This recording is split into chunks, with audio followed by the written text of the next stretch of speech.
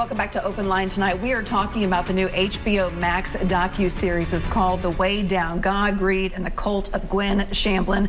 News Channel 5, excuse me, investigates. Phil Williams is joining us tonight. You started reporting on Gwen Shamblin back in the early 2000s. Right. This is all recently back in the news and really the entertainment sphere because of this docuseries. We also, I should say, I'm going to put Lindsay back on the line here. Lindsay, are you with us again? I am. Good. Thank you for sticking around. We appreciate that. Lindsay called in and told us she is a former member of Remnant Fellowship, and we appreciate you having this conversation with us. And I understand that you helped fact check this docuseries.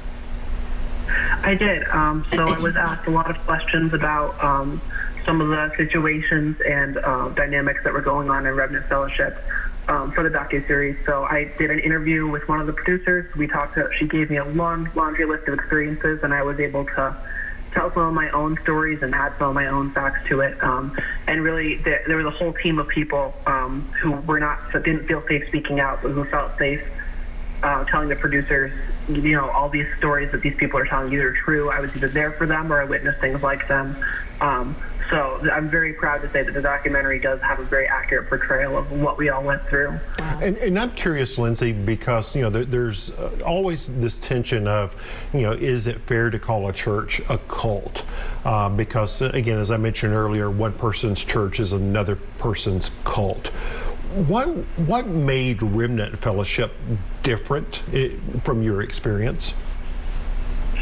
So I love this question because I did not grow up. The only church I ever knew was Remnant Fellowship until late high school. I think the first non-Remnant Fellowship church I went to was in Cortland, New York. It was Grace Fellowship Church, just kind of a regular big Christian church, lots of good people going there to sing songs and talk about scripture. And to me, it felt so informal and almost comical. And I thought, why other people take their religion exactly this seriously?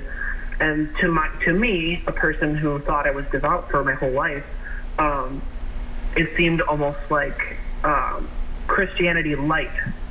And then I realized over time, and from talking to other people, from everybody from friends in college who were devout Jews or people who were in Eastern religions, and I realized how much more severe the religion I grew up with was. And that's how I kind of realized it was a cult, because no other church or religious organization enforces their rules in the way that Remnant Fellowship does.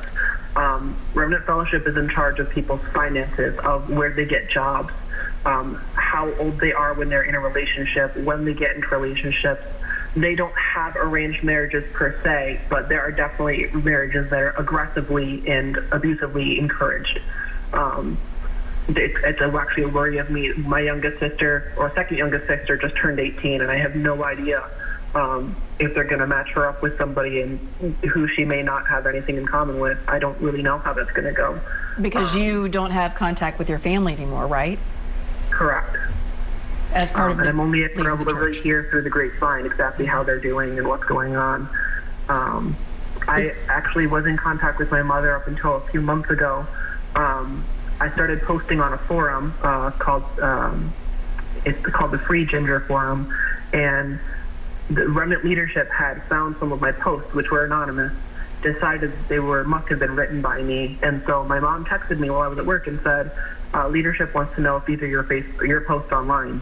And I said, well, that's, as far as I'm concerned, that's cyber stalking, because this is an anonymous private forum for discussions of all sorts of things. But they actually have a team of people in the church who go around scouring the internet for information against them so that they can have it deleted.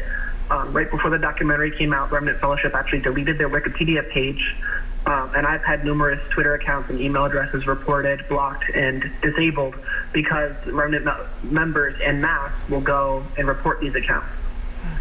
There actually was a blog probably about 8 years ago that was a long someone's survival story on a WordPress website, and I went to go access it a couple years ago, and it had just been replaced with one page that just said, "I'm sorry, I was wrong," and that was it.